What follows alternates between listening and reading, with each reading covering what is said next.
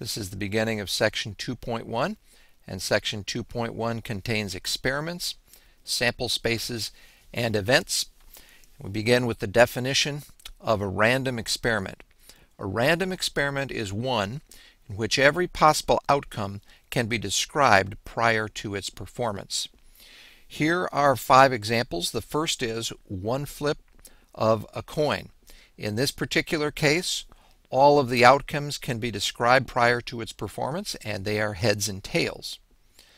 The second experiment is one roll of a pair of fair dice. In this case, all of the outcomes can be described. They are 1, 1, 1, 2, 1, 3, etc. And there's 36 different outcomes to a roll of a pair of dice. One jump from an airplane. This one has a 0, 1 outcome. One pitch in baseball, lots of outcomes here. You could get a strike, a ball, a foul ball, that's one that isn't recorded.